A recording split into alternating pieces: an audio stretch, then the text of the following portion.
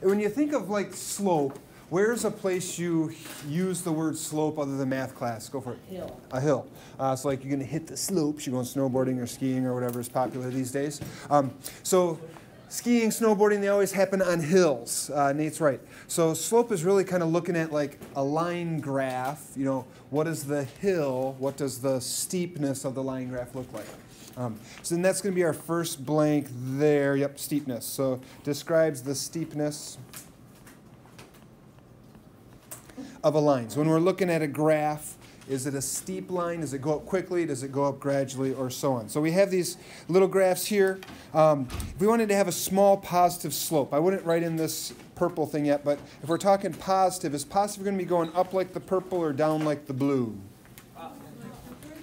Up like the purple. Nice. So we always look at graphs as though you're going from left to right on the x-axis. So you're going towards the right on the x-axis. If it's positive, it's going up. You know, if you're around positive people, your attitude will go up. If it's a small positive slope, is it going up gradually, going up steeply? Gradually. Gradually, nice. So it doesn't really matter where you start. You could start at the origin down here if you wanted to. I'm going to start up a little bit higher, but I'm going to have a line that goes upward kind of gradually. Yes? You know what, you love it. If we wanted to have a large positive slope, then our line would just have to go up. Straight up. Maybe not straight up, But very up. but at least it's going to be steeper, something like that. Good? And straight up, we'll actually talk about slope of vertical lines a little bit later on. But okay, if we have a small negative slope, we have a line that's going to be going Down. and it's going to be going down how? Like not Gradually. very down. Yep. So I'm going to start up a little bit higher on my graph and have something that's kind of gradually going down. If I wanted to have a large negative slope, it goes down Very down. very fast or steeply or something like that. We okay on those?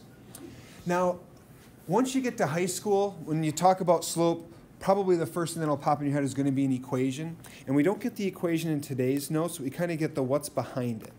So slope, they use the words rise over run. So rise over run.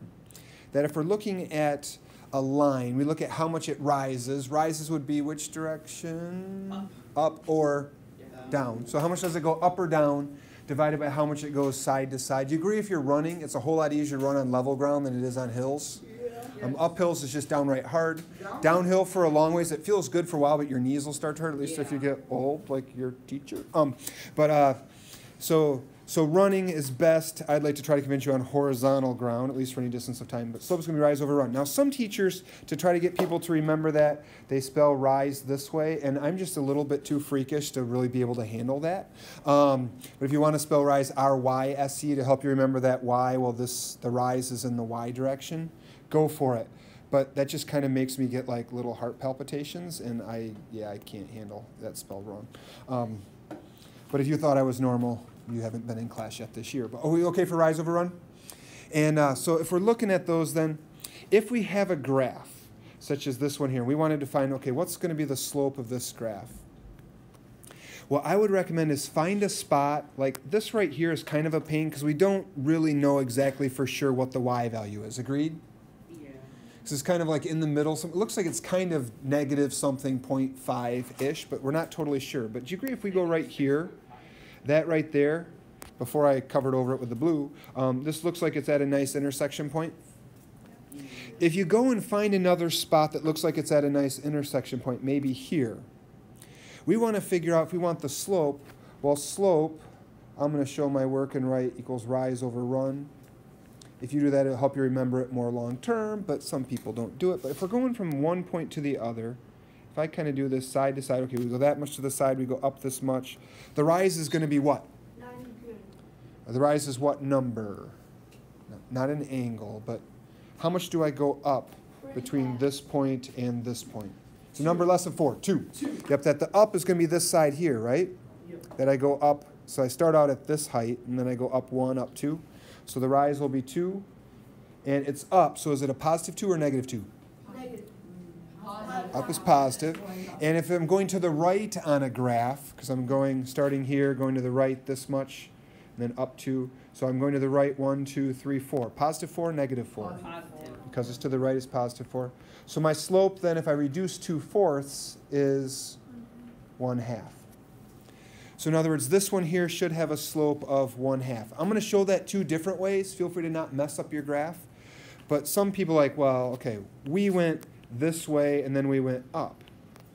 Well, what if we went the other direction? That if I go this way to the left, do you agree now my run is a -4? Yeah, and then you go -2. Perfect. Hank sees it. Now I go down 2, so my rise is a -2. -2 over -4 also equals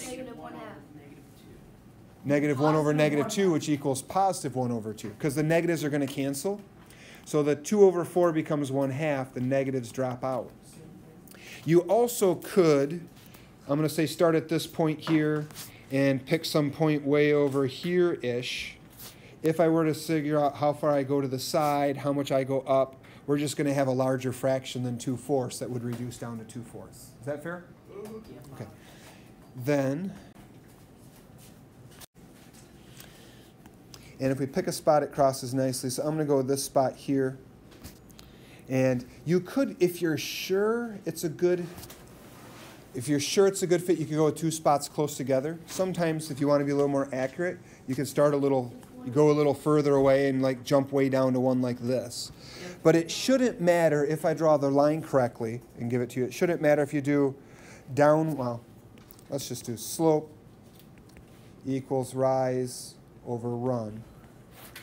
Let's say we're going to do these 2 close ones up here in the upper left. So if I'm starting here and going to this one, my rise is 1 down. Yep. -1. So we do a -1. And then we go 1 to the right, which would be +1. So that reduces to a slope of 1. close, -1. So slope of -1. And if you were to, on a properly drawn graph, do that same thing, start here, go all the way down to this, and then go all the way across to that. Now I should have, I think it's down 9, and then over 9, which then also is -1. Okay? Great. I think we only have one more thing, right? In the back? Perfect. So this back side, we're doing similar in that we're trying to apply slope. We want to draw a line through 0, 0. So we know 0, 0 is on our graph, right? I'm going to put a dot right there at the origin then at over 0, up 0. Now we know the slope is 2/3. In the past, we've always gotten lines from having points. And we don't know any like other points like 3, 4, or 7, -2. But we know the slope is 2/3. And what are the R words for slope? Slope is rise over run.